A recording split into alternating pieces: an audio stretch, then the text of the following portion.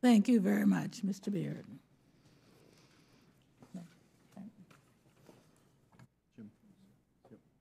Yeah. Thank you, Madam Chair.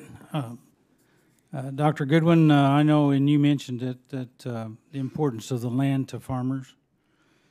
And, you know, the scientists at the Colleges of Agriculture and Agriculture Extension programs are constantly developing innovations and looking for better ways to produce more food on less land and water. So one of the things that I see is the new technology and the equipment that we have today, we're able to more specifically place some of the things that are important to growing a crop.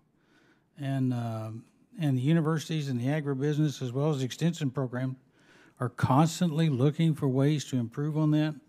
So I guess my question is, would you care to comment on how important that aspect of this research and protecting biodiversity? You know, I think there's always room for technology. We can, you know, anytime that any of us say that we don't have room for improvement, it's a foolish statement. And so certainly we always look for technological solutions if there are.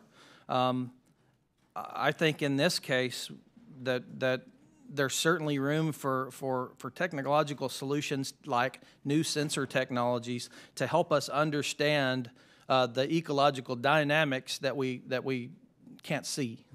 I also think that we need to step back at times and say technology is not always the solution, that we need to work with Mother Nature and help understand that we can apply these ecologically beneficial practices and still feed the planet. So thank you. Dr. Brauman, you discussed the importance of biodiversity in agriculture.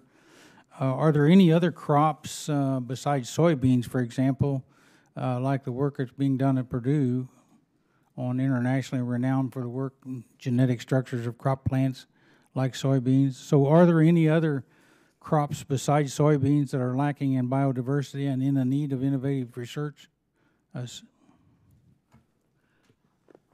I can't speak to the specific crops where there's great potential, but what I do know is that there are many crops where this kind of development could be incredibly beneficial.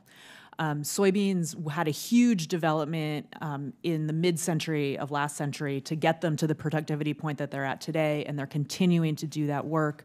We know that with almost all of the crops we grow, anytime we can do innovation, and that ranges from reducing drought sensitivity to better utilizing nutrients, to simply being better sited in the places where we're growing them, that we are able to grow food more efficiently with less inputs, and that's always a benefit. Thank you. Back to you, Dr. Goodwin, or Mr. Goodwin. You noted that the Nobel Research Institute conducts independent agricultural research similar to our land-grant universities. So how does the NRI disseminate its research to the broader agricultural industry? We provide consultation services directly to farmers and ranchers in the Southern Great Plains. So we work directly with those producers in an interdisciplinary approach to provide conservation recommendations based on their goals and objectives. And we also have an extensive educational program. We have thousands of people a year come to the Institute to learn by seeing what exactly we're doing and how we implement those practices on the 15,000 acres that we own and operate as an institute. We also certainly publish in popular and scientific journals. Thank you. One last quick question. Do you feel this works well for small farmers as well as large agribusiness and so on? I think there's a regenerative solution for all size operations. I don't think size has is a limiting factor. The limiting factor is, do we think we can do it? And the answer is yes.